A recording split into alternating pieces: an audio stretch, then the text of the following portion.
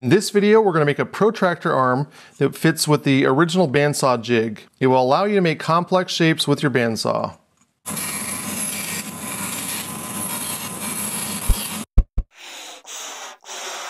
To start this off, you're going to want to have a 5.5 inch square. That means it's exactly 5.5 inches this way and 5.5 inches this way. Now that we've got our square, we want to find the exact center of it.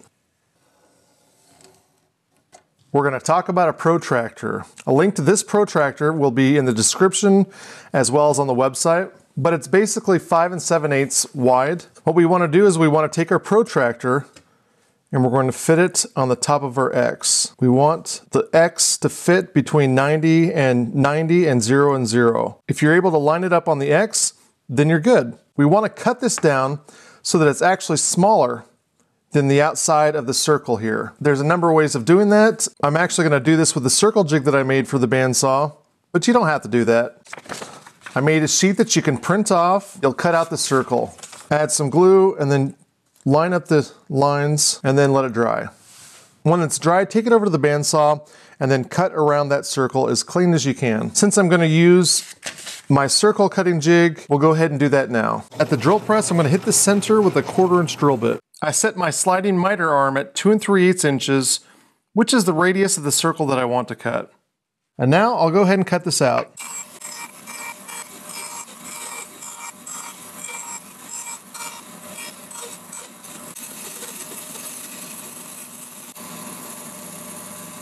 When you attach this, you want to have your X on the top of your circle, and you want to have your numbers so that they're backwards. So that's the front, this is the back. We'll want to attach this to our protractor. I think I'm going to use some epoxy. Again, when we put this on the top, we want to make sure that our numbers are facing the opposite way. So I'll go ahead and flip this over now so my numbers are the correct way. And I'm going to add my epoxy. Now again, I'll flip it over and I'll line up those lines.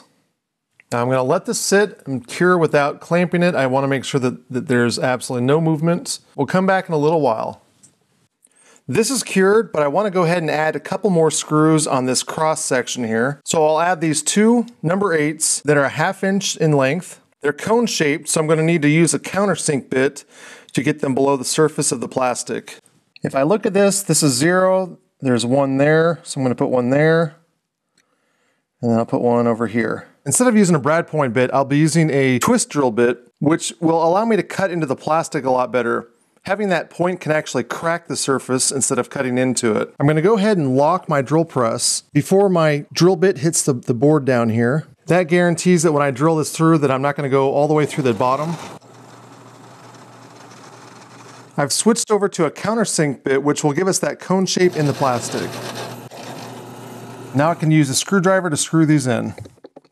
And you'll want to make sure that there's nothing raised on the plastic, which I feel little burrs up here, as well as your screw being all the way in. So I'm going to go ahead and remove the little burrs that I feel.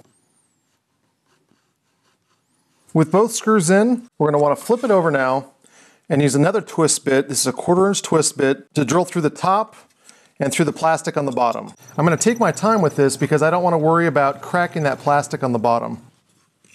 Just like before, we want to make sure that we get that raised section right there.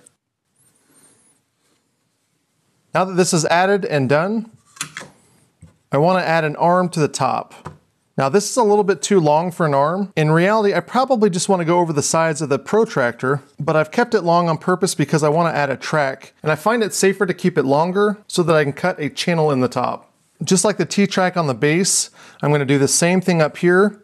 I'll cut in from the fence enough that I can get this to fit in the inside. And when I'm done, I'll cut this down to size, and then I'll cut this to size, and I'll add epoxy to this and inlay it, and we'll go from there. I'm going to go ahead and put my T-track next to the blade.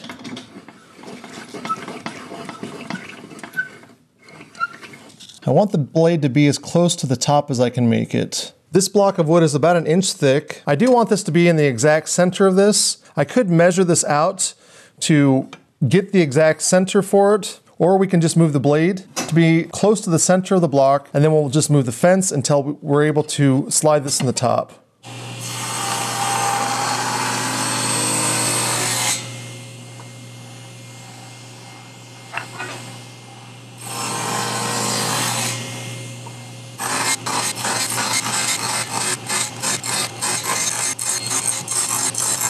And there we go. It's really important that we make sure that we don't make this too tight, because if it's too tight, it will cause the outside to bow out. We don't want that.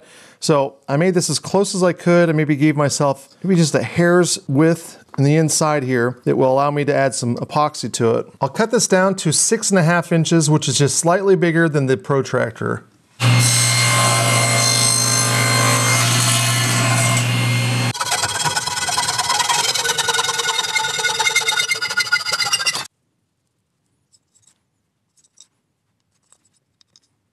Before I forget, I'm going to go ahead and rough the surface up on this so that the epoxy has something to grab onto.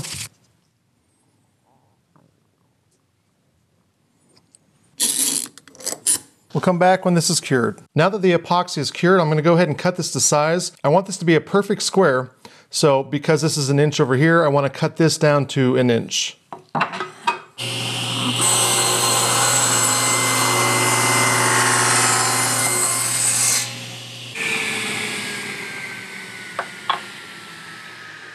I need to find the center of this so that it will fit on the plate that I just made in the center hole. So to find the center, I'm going to take a ruler and I'm going to connect my diagonals. I'll just draw a line across. I'll use an awl on the center. We'll use a 1/4 inch brad point bit to drill this out. Now that we've cut the arm, it's going to go on the bolts. We want to attach the arm to the protractor base, but we want it to be at a 90-degree angle with the 90, or sitting exactly on the 0. When we attached a ruler, we made sure that it was parallel to our cut and parallel to the edge. That means that each one of these lines should be perpendicular to the edge. Before we go calibrating this to our protractor, we're going to drill 2 holes that are 1 inch away from the center hole. I'll be using 2 screws. These are 1 1/4 inch, and I just want to drill a hole that's just slightly smaller than the threads here. So I'll put a ruler up to the bolt and put a mark at 1 inch.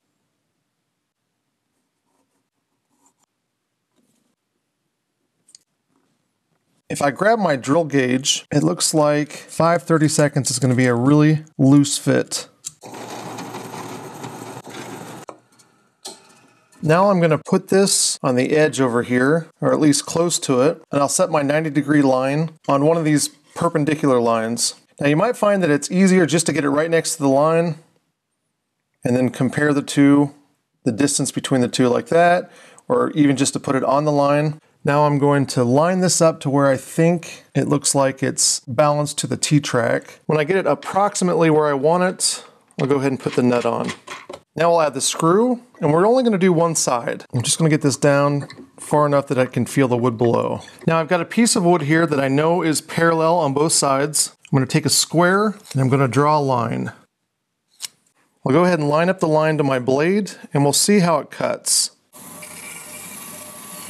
Now if we look at the line that I just cut, you can see that I started with the pencil mark on the top, but when I got down to the bottom, I started cutting into the pencil right there. That tells me that this arm is too far down this way. It means I want to loosen the screw, loosen this up, and then just move just the arm slightly forward on this side. I'll actually go ahead and draw a line down here so I can gauge how far I'm moving it. So I'll go ahead and loosen this. I'll push down on this because I don't want it to move. And I'll loosen that. I just went up a little bit. Go ahead and lock this again, and I'll tighten this up. I'll grab a square and I'll draw a line again. I'll find a tooth again, and I'm going to put this on the outside, and we'll cut it and see where we're at. And that actually looks worse. I think I went the wrong direction, which is okay. This is a bit of a guessing game. I'll loosen this, and then I'm going to cover up my line that I made earlier, just a little bit. And I'll go ahead and lower the screw. If I look at this, it looks like you can see the line all the way down, and it looks like I'm right next to it. Now that we've calibrated this to approximately where we think that it is accurate, we're going to add a fence on this side. If you watch the circle video, it's pretty much the same thing. We have an arm that will fit on the side here, and a machine screw will fit in the slot. We'll do this because we don't want to have anything hanging over that could be pulled down by the bandsaw. Essentially, this is as thick as our protractor and our circle that we attach to each other. The width of this, I made it to be 3/4 inch. I guess you could make it a little bit thinner if you wanted to. And of course, it's just as long as my sled. There's a hole that I drilled out that will fit a machine screw. You can see that I've added that cone shape on the top. The cone screw is 3/4 inch, and I've got a really flat nut that fits right inside my track, and it doesn't take a lot of pressure to hold this down. So I'll go ahead and show you how I made this. First we'll measure the thickness of our protractor and the circle that we made, and mine comes to 0.58. 0.58 is 19/32 of an inch. I found a scrap piece of 1x2. I need to cut this to 6 inches, and then I'm going to cut it to width, which again is 19/32. I've set my table saw fence 19/32 away from the blade. I'll turn my 1x2 on its side, and I'll just cut right up to this line. And I'll cut the rest of it off with a hand saw. And that's our arm right there. I want to drill a hole going into the track. I'm just going to mark right there. So as you can see, I found the center and I carried the line over. On the top, I'm going to use a machine screw, so I want to create that cone shape. Now I'll go ahead and put the arm on. Again, I have a thin 1/4 inch nut underneath here. With this on, we can finish calibrating our protractor arm. I'll go ahead and screw this screw in, and I'll loosen the nut.